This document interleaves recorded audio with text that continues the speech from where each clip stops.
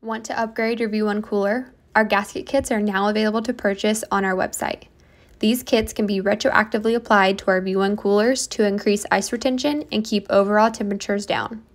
To start this upgrading process, you will need to remove the kick-flip lid as well as the old 2 hinges. Our gasket kits include a gasket seal rim, 2 new hinges, and all of the necessary hardware you will need, like screws and a screwdriver. Once the old hinges are removed, you will install the 2 new hinges with the provided hardware and reinstall that kick-flip lid. Next, you will need to wipe down the rim of your cooler with a wet and clean towel to get rid of any dirt or dust. Let this dry completely before moving on to the next step. Next, you will section by section apply the seal to the rim of the cooler.